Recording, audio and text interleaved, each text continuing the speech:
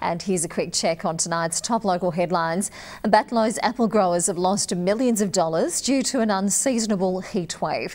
It's not just the apple growers, but berry growers as well. Police have seized 29 fully grown cannabis plants in a raid near Gundagai. A man has been arrested and charged. And Wagga's mayor has used his casting vote to approve a land deal that will expand the Equex Centre. And our region's rep softballers have got off to a better start than they expected at the state championships today.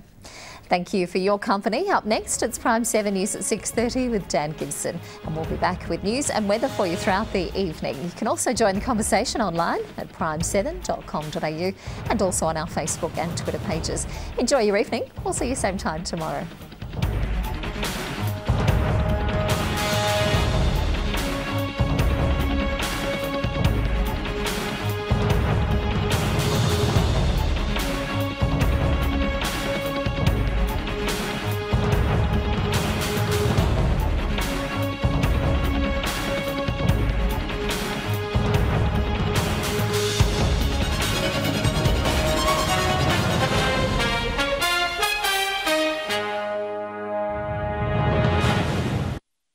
Tonight, 3 hurt and dozens evacuated as scaffolding caves in on a multi-storey building. Is Qantas planning more job cuts? There are fears thousands will be sacked. A confronting situation at court for accused former TV star Robert Hughes.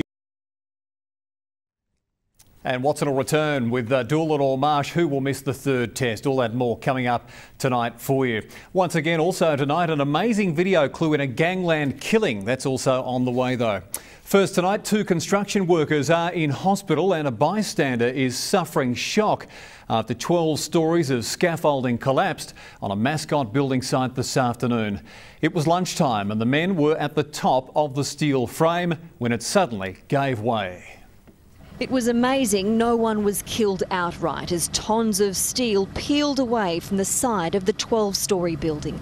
At least 2 workers were on it at the time, actually riding the structure from the top all the way to the ground. I just hear the noise like bang, bang, bang, bang, bang, and all of a sudden like whack. Mate, someone should be thanking their stars. Police for engaging in the pursuit despite his refusal to stop. My uncle had his leg cut off, amputated last night. He's not doing very well. He's really, really depressed. He has said that he doesn't want to live no more. The Coalition's worst result in almost 4 years. Labor ahead 54-46, but behind the 8-ball as it supported a government bill saying sorry to those defamed by Craig Thompson in his Riley. 7 News. New South Wales Police have shown off a new mobile drug detection laser that will see suspects face court sooner.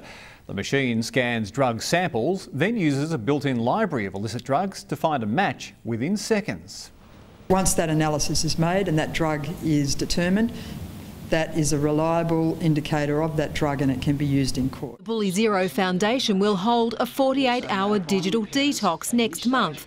More details are on our website. Karen O'Sullivan, 7 News. To finance now, and the Australian stock market closed lower today, ending 7 straight days of gains.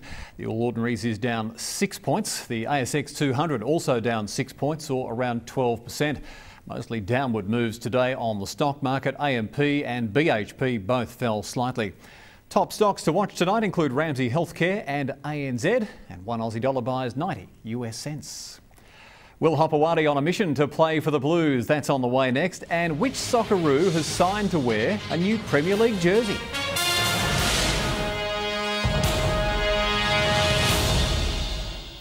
South coast, so we are expecting to see rain and thunderstorm activity. Thunderstorms in places like Canberra as well.